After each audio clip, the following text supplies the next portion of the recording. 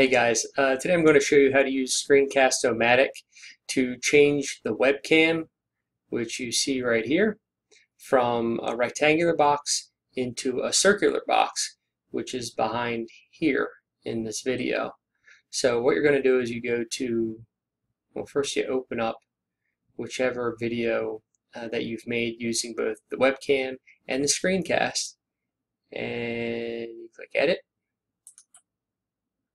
Alright, and then you'll see right here in the lower right hand corner is my webcam. It's already a circle because I already played with this to figure it out. I didn't see a tutorial anywhere, so I thought, well, I'll make my own. Alright, so we click on that and it opens it up. That's great. What do you do next? Click on Style, and then you see here Shape and Shadow. Click on Shape. You'll say Box, Oval, Rounded. I clicked on oval, and then once you click on oval, you can change the shape of this. So you can make it more rounded, or you can make it more of an oval. You can change the size, and it's that easy. So the Screencast-O-Matic, which costs like nothing, I don't know, it costs like $20 a year or something like that.